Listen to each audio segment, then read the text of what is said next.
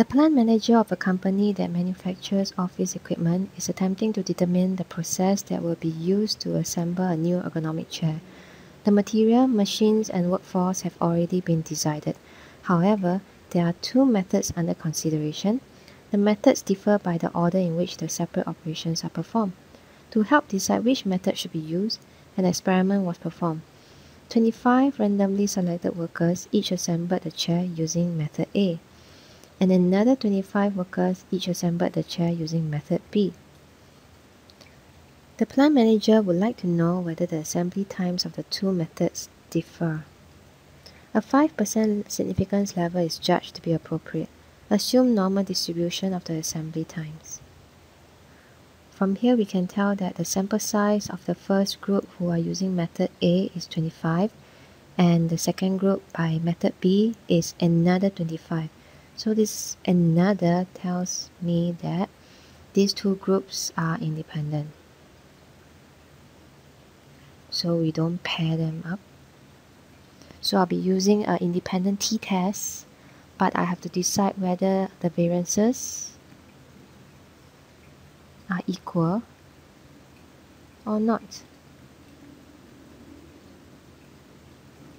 So if the variances are equal, I will be using independent t-test where I have to pull the variances together. If the variances are unequal, then I'll have to use an approximated independent t-test where the variances are not pulled together. So I'm going to write out the null and alternate hypothesis. The null hypothesis is to assume that the variances are equal. So I'm going to write out the ratio of the variances. If the variances are equal, then the ratio should be equals to 1. This means that I've assumed that the variances are equal. Otherwise, the ratio of variances, if they're not equal, then the ratio will not be equals to 1.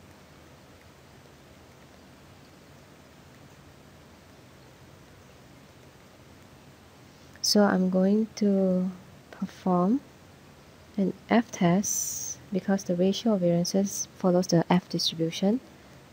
I'm going to perform a f-test that is two-tailed because this is a not equal. The alternate is a not equal.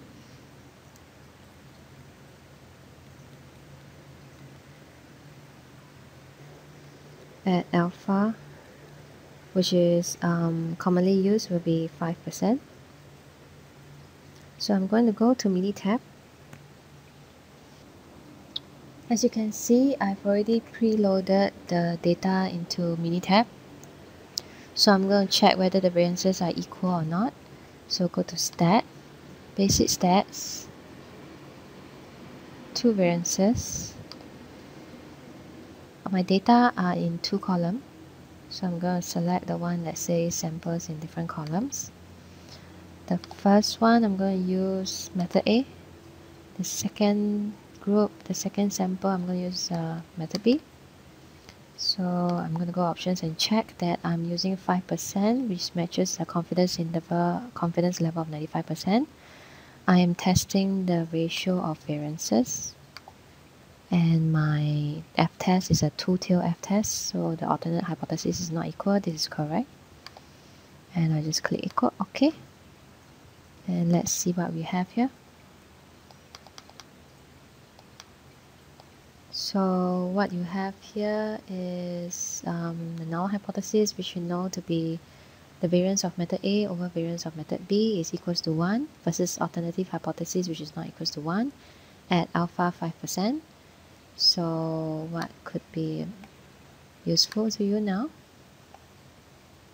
is that we will look at f-tests. So the test statistic is 0.95 and the p-value is 0.91. Let me bring this into my slides now and continue my hypothesis testing. So for Minitab, I know that the test statistic is 0.95 and the p-value is 0.91. This p-value is quite large. In fact, it's bigger than the level of significance. Therefore, I do not reject H0. I do not reject the null hypothesis and conclude that the variances are equal. This means that I will do an independent t-test where the variances are put together. So now we will decide if the two methods differ by comparing the mean of the assembly times. Let's write out the hypothesis. The null hypothesis is to assume that the assembly times are the same for method A and method B. So if the assembly times are the same, then the population mean assembly time of method A minus the population mean assembly time of method B will be equals to 0.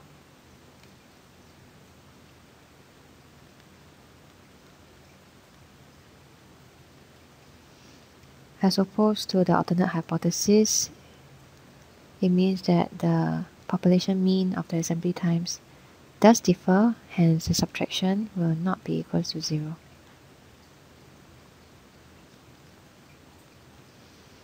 So I'm going to perform a two-tailed test based on the alternate hypothesis, which is not equal. And it's a two-tailed independent t-test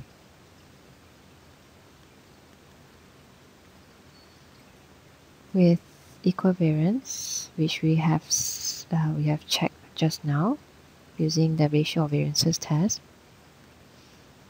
At alpha is 5%.